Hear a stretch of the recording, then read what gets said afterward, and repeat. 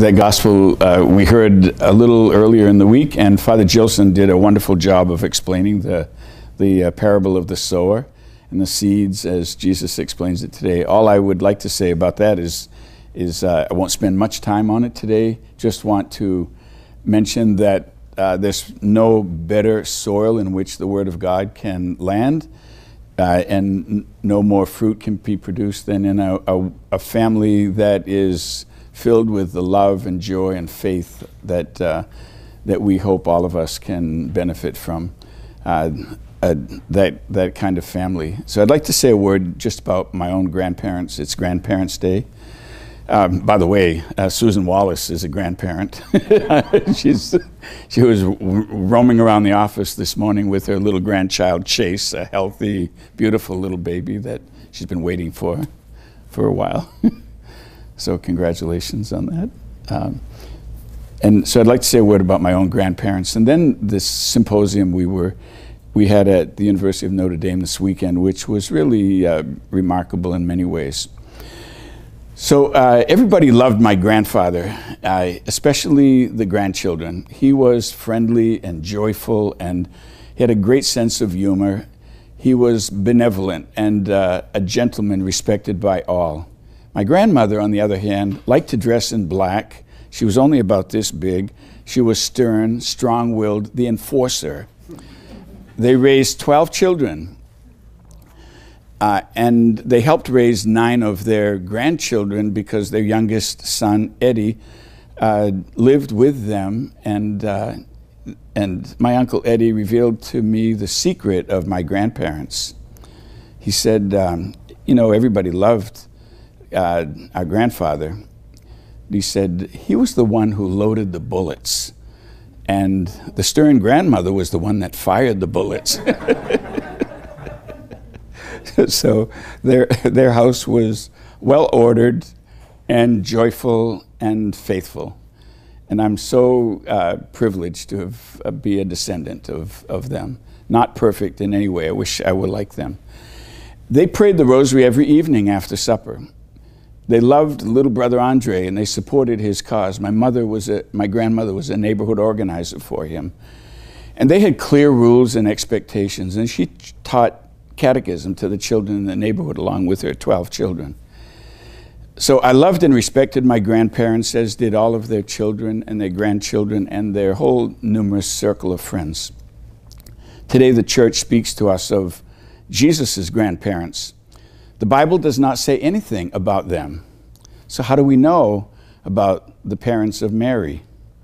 We get their names, Joachim and Anne, from the apocryphal Gospel of James, which was written about 100 years after the death and resurrection of Jesus, so not by an eyewitness and not part of the canon of Scripture.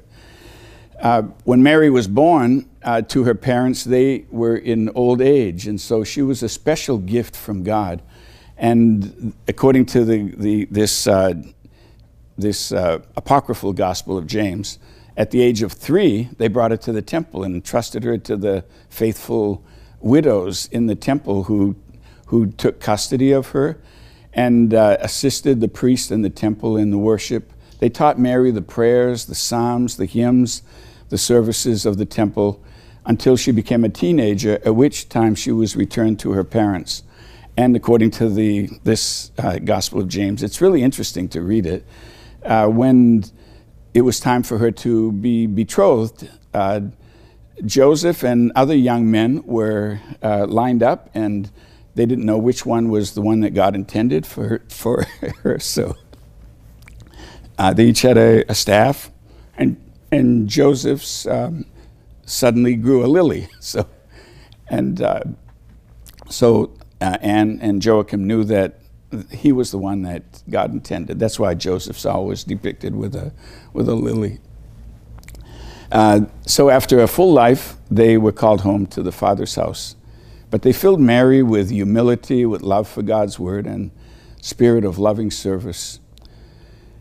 So last week, Father Pinto and I participated in an important symposium on family life and spirituality at the University of Notre Dame. And we listened to a number of powerful presentations. It really is amazing. And one of them by Dr. Joseph White was on the way God teaches. And he's an expert in child psychology and in catechesis, in passing on the faith. And he claims that God reveals himself to us, according to his own pedagogy, in this way. First, by invitation and a personal relationship. Think of Adam and Eve and Noah and Abraham and Sarah and Moses and Jesus saying, "Come, follow me." So by invitation. Second, by incarnation. God comes among us as one of us fully by incarnation. And then familial. His family home, according to Father Peyton, was a cradle, a school, a university, a library, and most of all, a little church where he says, I learned all the essentials of life that make me who I am.